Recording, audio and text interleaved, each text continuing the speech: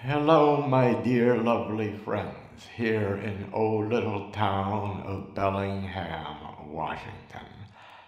This is one of the first parts of a video I'm trying to do to talk about my relationship with my one and only true love. He was a man by the name of Arthur Rosenau.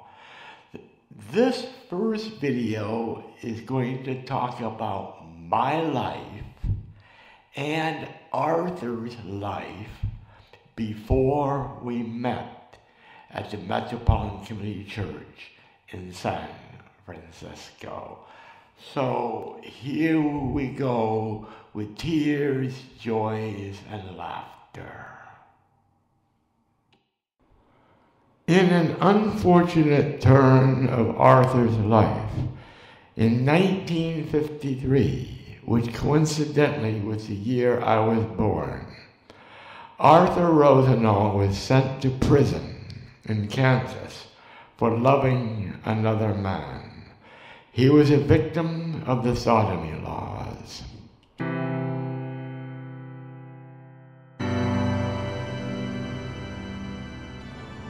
Why can't I be free to love the man I truly love?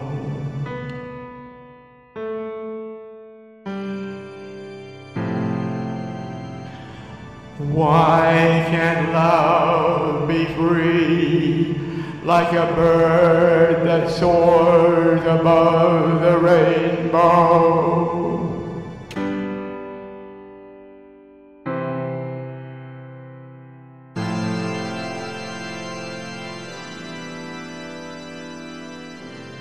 Oh, how I cry as I look through the bars of this cage, up to the rainbow, where I feel my love yearning to be free. Oh, why can't you let me go?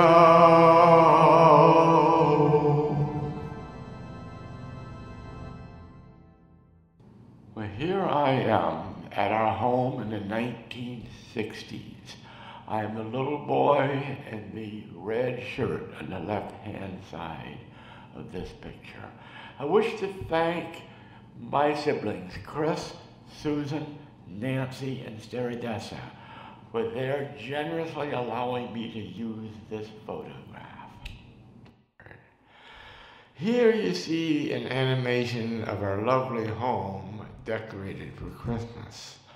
Yes, I was the little boy who decorated our home with lights along with some of the neighborhood.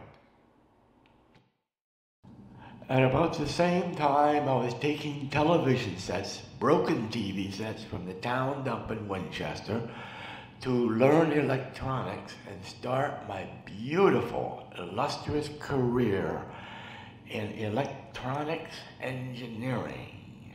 Arthur was finally released from prison for the last time.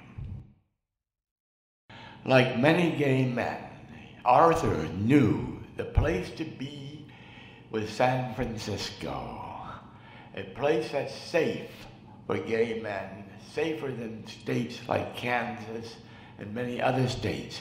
Along with Arthur, there was a gay couple on the bus fleeing from a very repressive state. So off we go into the sunset to San Francisco and new horizons. Arriving in San Francisco on the bus from Kansas, Arthur most likely found a cheap residence hotel similar to this one. This hotel we're looking at is the old American Hotel here in Bellingham, Washington in the 1950s. Many of these hotels did not have a front door and the desk was not open after about 7 p.m. Therefore, some fine guests who could not afford a room helped themselves to the staircase or the sofas. These young men, by the way, helped form Arthur's first little family during the beginning of his time in San Francisco. Now let's very quietly and gently walk up the front stairs, not disturbing this man's sleep. The hallway was very simple with old paintings. There's another man sleeping. The hotel did cover their sofas in plastic covers because some of us were not very careful with our personal hygiene, if you know what I mean. Here's Arthur's room. You'll be meeting Arthur a little later in this video. In the meantime, Tabor Academy, which was my high school, was a private prep school. Unfortunately, they did not have vocational classes in electronics. My revenge was volunteering to be responsible for all the electronic equipment on campus to keep it running. You have to understand at that time, Tabor had no endowment and they were living hand to mouth. So the money I saved Tabor by fixing all their electronics as a student was very, very important to them. An example of this work was restoring two beautiful Hammond B3 model organs that Tabor owned. You can see me here using my homemade oscilloscope and an audio oscillator fixing one of those organs with Tabor Academy, who had absolutely no money to have them professionally restored. After Tabor Academy, I went to Worcester Polytechnic Institute. The bottom image is the electrical engineering laboratory training electrical panel. The top image is interesting.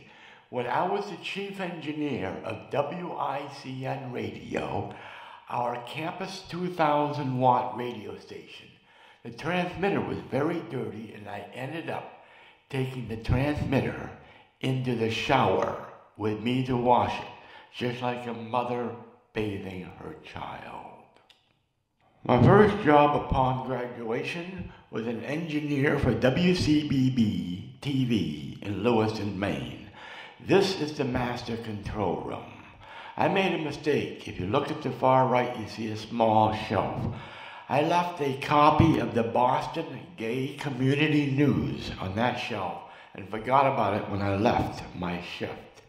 The chief engineer found it and he was not happy at all, and I came within a razor's edge of getting fired. So I decided to do as Arthur did, head west to San Francisco. To explain some of the things that happened to me in San Francisco, let's go back and explain a little bit of context. Throughout my entire life, I had a fashion fetish in clear plastic. I loved to make and wear clear plastic raincoats and clear plastic clothing. Although I must say I am not an exhibitionist, I always wore colorful clothing under my clear plastic, as you see here. My own perception that the LGBTQ community in San Francisco would accept all persons was incorrect. My fetish in clear plastic proved to be too much trouble for much of that community. I was kicked out of bars and clubs only because I was wearing a clear plastic raincoat over my colorful clothing. Here you see me standing alone, being lonely in front of the crowd of Castro clones in front of the Stud Bar. Their energy told me I am not welcome.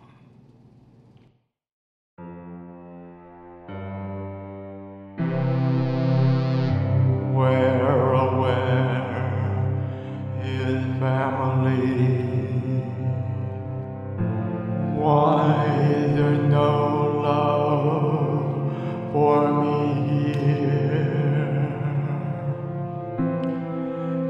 to the gods on high, help me find love. Another interesting footnote with San Francisco. I went to the California Academy of Sciences to watch the laserium show in the planetarium. You have to understand, I am an extremely curious person and I love to learn. When I asked the laser projectionist how the equipment works, he rudely said to me, "It's none of your business." Then he almost threatened to call security on me just because I was curious. Oh, my dear museum, why are you throwing me away? You know darn well that a museum is to use its collection to educate and answer questions. Why do you insist on breaking your own ethics to throw me away?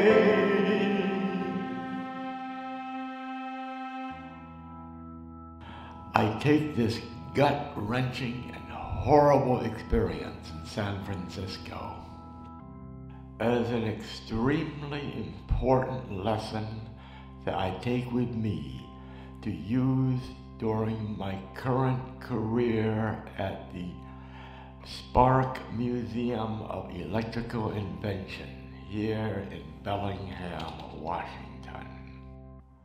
I have come to realize that I was really not alone, for I was always with the cosmos. The cosmos and its rainbows and stars have always been coming down to caress me and show me their sincere, total, and illuminating love. Well, the cosmos did come through, and I received my gift. Here you see myself meeting and shaking hands with Arthur Rosenau for the very first time in the spring of 1978 during the coffee hour after a service at the Metropolitan Community Church in San Francisco, which ends this first video. I hope you enjoyed it. But I do want to tell you that although Arthur has died in 1981, it is his love that still reaches down to me from the cosmos that is guiding me in putting these videos together as a gift to you all. Yes, although he died in 1981, his love is still coming down to me from the cosmos. So, with that, if you see me on my bicycle here in Bellingham, if you see me skating at Zwenich Park, if you see me dancing in the weight room and the gym at the Whatcom YMCA, or if you see me swimming at our beautiful Taylor Street swimming dock at Boulevard Park, or finally, if you see me at the Spark Museum, please say hi and tell me how you liked this video. And of course, I am open to all comments and all questions. I love you all.